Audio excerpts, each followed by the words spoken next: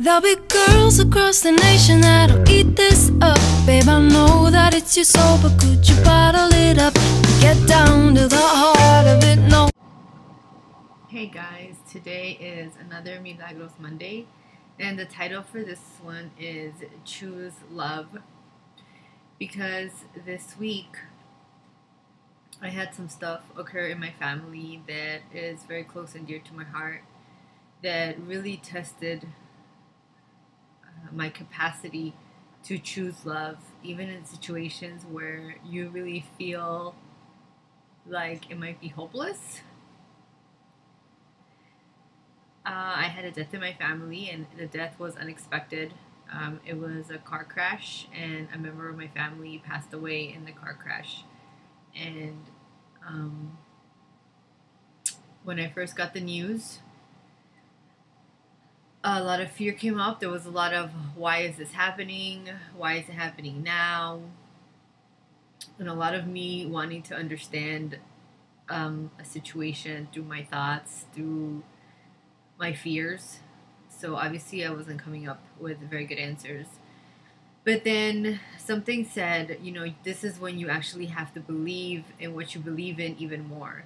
So a lot of times when these things happen, our tendency sometimes is in our anger and our fear of our need to understand. We push away what we actually believe in, the things that keep us grounded and firm. So I did hear this voice, what I call love, say, choose to see me in everything. Choose to see me even in this situation.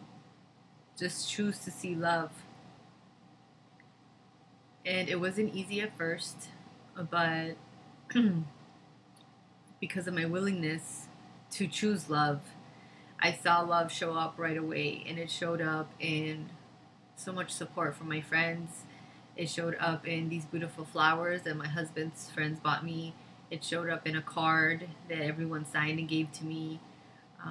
It just showed up powerfully. And I saw how it showed up for my other members of my family that were also affected by the situation.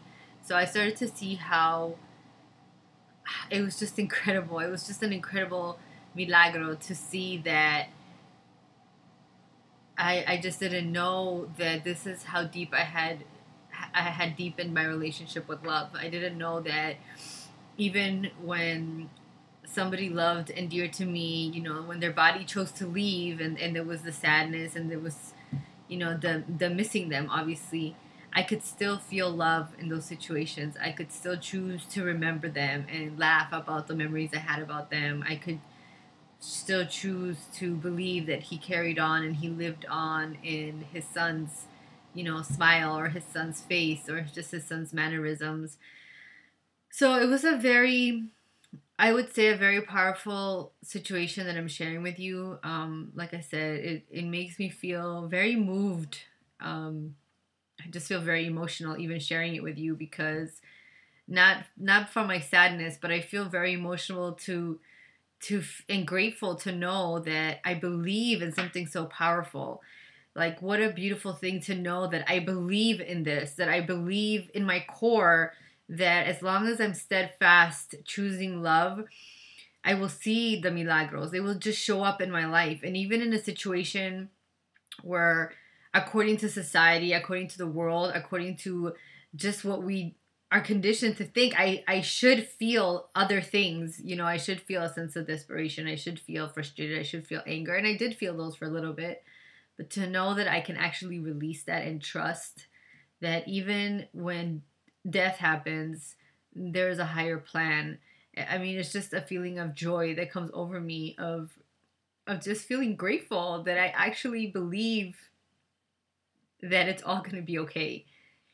Even in the craziest of situations, that I can genuinely believe that this is what the journey is about, that this is what the journey is, and this is what it means to really choose love and see beyond this world that really isn't real to begin with, and just see the love in everything.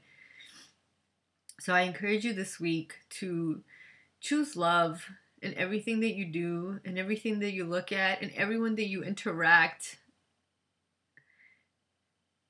because their body will leave And then you'll realize that all that was really left and all that was really real was only the love that you really had for each other. The love that you experienced in everything and in everyone. Hang on to that, and your life will be full of milagros. Bye. Have a good week.